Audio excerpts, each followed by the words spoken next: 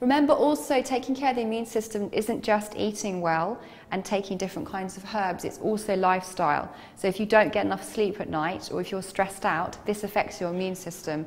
So if you're constantly raising your stress hormones like cortisol, cortisol is actually quite immunosuppressive and interferes with, you know, the normal kind of action of the immune system. So sleep, recuperation, rest, meditation, laughing with your friends, you know, these are all really important things that actually will also help your immune system. Supporting the adrenal glands. So this is also important here as well, because actually cortisol competes with another female hormone called progesterone. And you know what? Cortisol will win.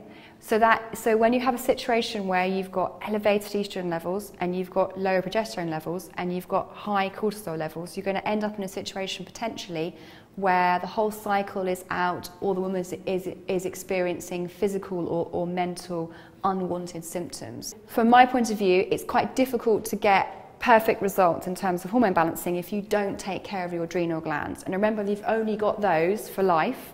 They are there, they are yours, and you want them to see you through into your menopausal years. And sometimes some ladies are very, very, very, very tired when they go through the perimenopause, because they've had quite a difficult life where they've worked long hours, they've got very stressed out. So you want to nurture these glands really from when you're little to kind of, you know, to the end of your life.